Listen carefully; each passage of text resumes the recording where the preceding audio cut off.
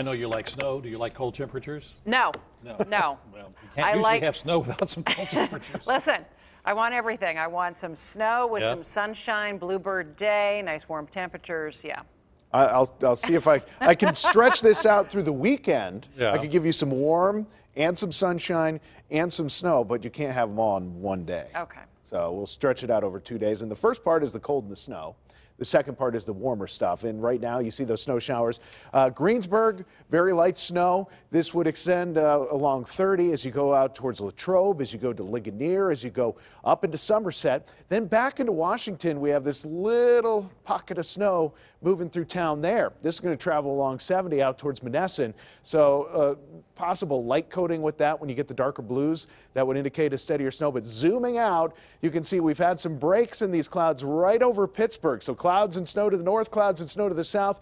A little bit of the sunshine here in Pittsburgh, but the sun's going to be setting, so it's getting lower on the horizon. But not a bad looking evening, and a mostly clear report coming out of the airport. 27 degrees. It's not going to stay mostly clear, I'll tell you that. Winds are pretty breezy. Westerly winds 15 miles per hour with 27 degrees. A wind like that makes it feel like 15 outside. So wind chills are the bigger number, the representative number of what it feels like outside, and that's 15 in Pittsburgh, 16 Latrobe, 23 Morgantown, Butler feels like 14, Beaver Falls 17, that's what Newcastle feels like as well, and 10 looking up towards Franklin. Actual temperatures mid to upper 20s, so just know what the thermometer is saying is not how it feels when you walk out the door.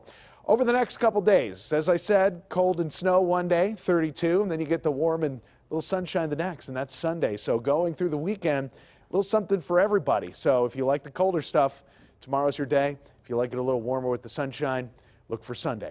Now, as we go out to the next couple of days, you're going to see a big shift. Now, we have those winds coming out of the north that's keeping the snow scattered around. A bigger area of snow with a disturbance passing to our south is helping this wind shift occur, and that cold air continues to drain in here. So we're going to see that lake effect activity, and up into the ridges tonight and tomorrow, and up along I-80, we're going to get a little snow, possibly up to an inch in the ridges. But as this high pressure gets closer, it cuts that snow off, brings back the sunshine, and into the second half of the weekend, it actually starts to warm us up. Our winds will turn from the south, bringing in the warmer air, but also increasing the rain chances. Once we get into Monday, rain shower activity moves in and sticks with us pretty much through the week with the warmer temperatures. And then this time next week, we see another big drop. 18 tonight, mostly cloudy, a few flurries, breezy too. So those wind chills will try to approach the single digits. And tomorrow, 32, another day that is a far cry from the 43 degrees that we typically have this time of year.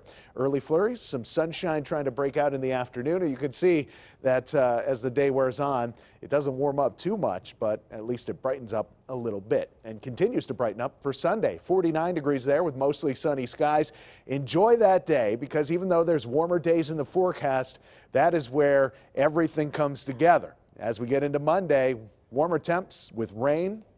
Even warmer still on Tuesday with rain, more rain on Wednesday, and that rain will mix with snow as temperatures fall Thursday, and even some snow showers hanging around for Friday and next week. So lots of ups and downs in the forecast, but looks like this weekend is an upward trend. And with the sunshine, with the showers, you can keep it all straightened out with the KDKA weather app. It has an hour-by-hour forecast, daily forecast alerts, even an interactive radar, and it's free. Just search CBS Pittsburgh in the App Store and Google Play.